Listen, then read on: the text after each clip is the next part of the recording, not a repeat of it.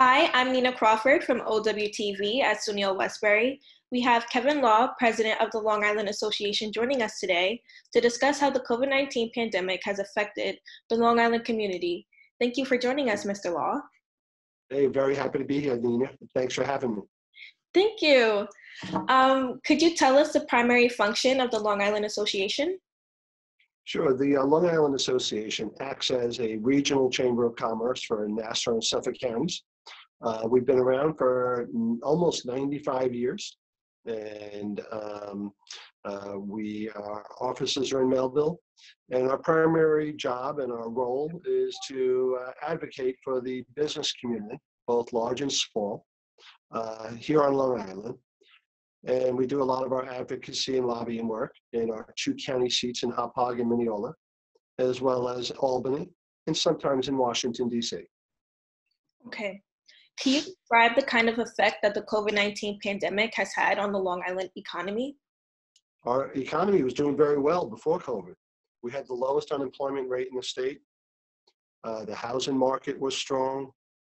A lot of our downtowns were thriving and had become revitalized for those downtowns that had issues in the past. And people felt optimistic. Consumers felt optimistic. And in these last 2 short months, everything is upside down now. We have more people unemployed today on Long Island than we've had in almost 100 years. Our downtowns, where we have a lot of our smaller shops, they've all been closed, or almost all of them have been closed because of the New York on Pause program. And that has been devastating because a lot of those owners of those businesses live week to week, month to month, and to lose 2 months worth of income is devastating. And I'm concerned that many of them won't come back. Based on the LIA monthly economic report, last month unemployment insurance claims on Long Island increased by 26,000. This is more than a 1,000% increase compared to last year. Are we headed into a deep recession in the area? This year, unemployment is going to remain high. Sales tax revenues, which is an indicator of people spending money, is going to continue to remain low. And a lot of businesses are going to struggle to either bring back workers that they've laid off or furloughed, and they're going to struggle to grow. But the federal government is putting a lot of money into the economy, and the hope is that towards the end of the year, we will begin to recover, and that 2021 will be better. So short-term recession is a definite. We're already in one. In terms of a longer-term one, we remain hopeful and optimistic that we'll slowly crawl out of this pandemic and what it's done to our economy. Based on the recent data, Long Island is a hotspot like New York City, over 3,000 deaths. Do you think that the stay-at-home order will remain in effect longer than May 15th? And if so, what kind of effect could this have? What the governor has established is 7 healthcare metrics that each region needs to meet in order to reopen. And while Long Island meets about 5 of those metrics so far, there are 2 metrics that we haven't met. And until we meet them, we will not be given the green light to slowly reopen. And those 2 metrics where we have not met the state standards relate to new hospitalization rates, those who have the COVID and require hospitalization, and the amount of hospital deaths. And that rate needs to come down. And unfortunately, as you mentioned, Long Island has been at the epicenter of this pandemic.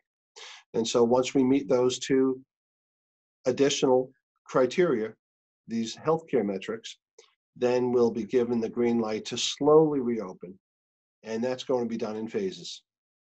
So congratulations on being appointed to the Regional Control Room. What role does the Regional Control Room play in the reopening of Long Island? Well, the governor created 10 regional control rooms. I just got off my second meeting, virtual call, just a few minutes ago. And the Long Island Regional Control Room is made up of both county executives and myself and two other individuals, John Durso, who runs the Long Island Federation of Labor, and Tracy Edwards, a former Huntington Town Councilwoman, a former Verizon executive, and now currently a Public Service Commissioner chair, and the head of Long Island's NAACP. She's a terrific lady and a good friend of mine. Our role, we're supposed to monitor those metrics I just referenced before. And so as those metrics continue to decline, we can enter into the additional phases. At the same time, if we see the metrics begin to spike in the wrong direction, we're going to have to tighten the valve on reopenings and prevent more reopenings from occurring until we get the healthcare metrics back under control. How do you see the future of the Long Island economy, and what will be the new normal for us? The new normal is uncertain at this time. What I'm confident about is that the old normal will no longer be there. So what we're trying to do is help businesses comply with what the new requirements are going to be. Every business needs to protect their employees as well as their customers and the public, to the extent they have public coming into their place of business. And so steps, standards, procedures, guidelines, and best practices will all have to be utilized by businesses to make sure the confidence of their employees is generated so they're not afraid to come to work, and that the public has confidence in going into that place of business, whether to buy something or to use something. And so I think the focus now is on increasing the confidence of our residents so they want to go back and feel safe about going back to work, and that people will begin to feel safe about going to a place of business. I want to thank you again, Mr. Law, for joining us today, and thank you to the viewers at home for watching. Be safe and healthy. I'm Nina Crawford, and this is OWTV.